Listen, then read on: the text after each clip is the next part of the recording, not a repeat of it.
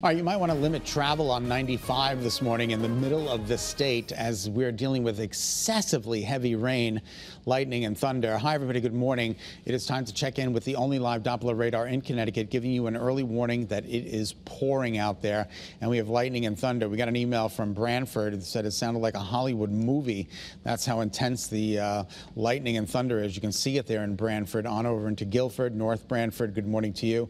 Just absolutely inundated with rain. And this is right along 95. So again, if you can limit travel along that corridor over the course of the next hour or so, that would be a good idea. It is moving to the north and to the east, and there's just a little bit down over Long Island, but we're in the thick of it right now in central Connecticut, so exercise caution.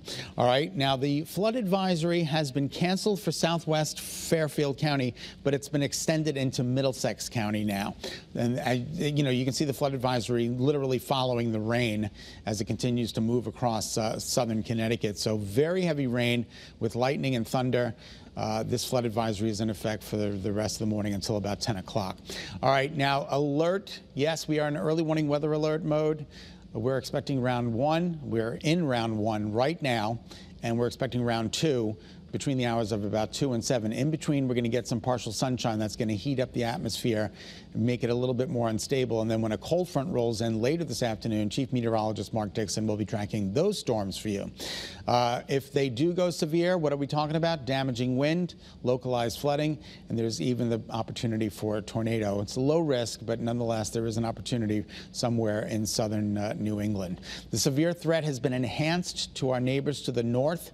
Not so much for us here in Connecticut. We're still at level 1 for severe weather, but they are at level 2. Everybody's shaded in the yellow there, so it's something to be on the lookout for. If you're headed north today, please be careful, and be careful here in our state. All right, early warning futurecast indicating that rain right now. It continues to churn its way through.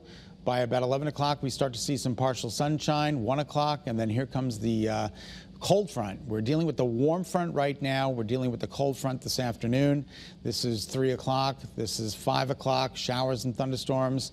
And then that winds down. And tonight we're going to see some clearing. It's going to be an absolutely gorgeous late night. So we've got some damp roads out there for you this morning, that's for sure. It's also foggy, too. Visibility is down 1/4 of a mile in Chester, 3/4 of a mile in Willimantic, a mile in New Haven with that very heavy rain. So not only do we have very heavy rain, but we've also got fog to contend with this morning. Here's our Waterbury iCam, where we did see a little lightning a little bit earlier. You guys are now coming out of the rain. It is moving away from Waterbury, more towards central Connecticut. And you can see all the lightning, those vivid white spots on the satellite and radar indicating we've got a lot of lightning out there for you this morning. Temperatures, well, it's soupy. 55 is where we should be. And look at those dew points right up there with those temperatures. Relative humidity cranking this morning at 100%. 72 degrees in New Haven. 72 degrees in New Haven this morning with the dew points of 70. That's tropical. All right, and the winds are basically calm. So here are your headlines. Mostly cloudy with storms this morning, storms again this afternoon, and then once we get through these storms, a taste of autumn is on the way. Temperatures today top out in the upper 70s, low 80s with scattered showers and thunderstorms. We've gone ahead and issued that early warning weather alert, and then the rest of the week is calm and quiet and autumn-like.